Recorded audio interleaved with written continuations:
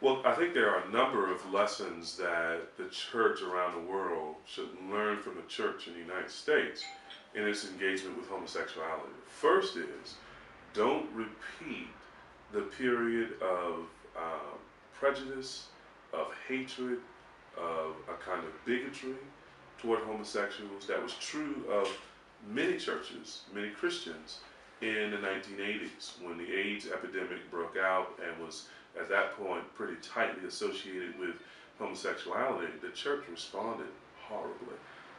Rather than be a vessel of mercy, rather than take a cup of water to neighbor, that certainly happened in some places, but by and large, the church's response was one of misunderstanding, one of fear, one of real bigotry. So number one, do not repeat that mistake. Number two, I think you want to not just oppose homosexuality, but I think you also want to oppose heterosexual sins and heterosexual abuses that weaken the family and weaken society. So the Church of the United States, I think, could be charged with being hypocritical in its opposition to homosexuality, but in its near silence on divorce and adultery and fornication and other kinds of sexual sins. I think the U.S. church has grown up on those issues a bit. I do think, at least in the circles that I run in, you hear a lot more teaching on those things than you would say even homosexuality. But there have been places and times where the church has been liable for that kind of inconsistency or hypocrisy. The third lesson we might draw from the U.S. in its engagement with the issue of homosexuality is pretty early in the 90s, it seems to me, mid 90s, late 90s, early 2000s, the conversation began to change from the sexual behavior in question and whether or not we ought to make that normative, whether or not we ought to make that define homosexuality as good and a human flourishing.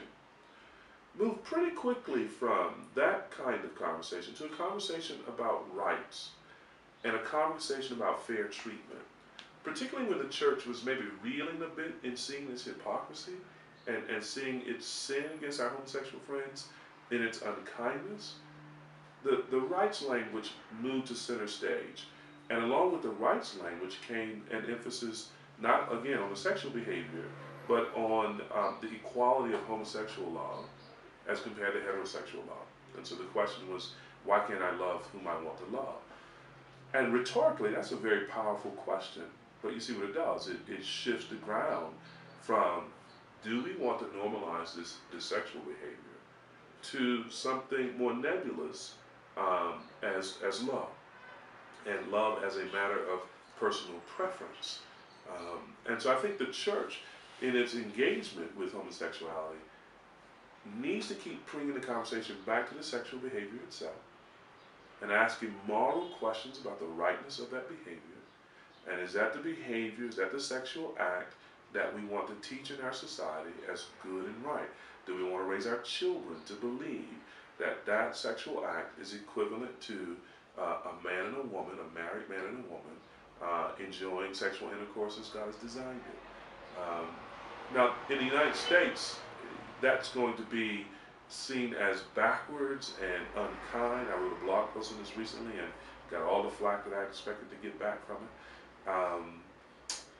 That's a hard sell in the United States right now. But I noticed just this past week here in Zambia in the paper, a brief reporting on a trial that's in the courts right now, where two men have been accused of homosexual behavior. And I think the crime here is a crime against nature. Well, you're using a moral law argument.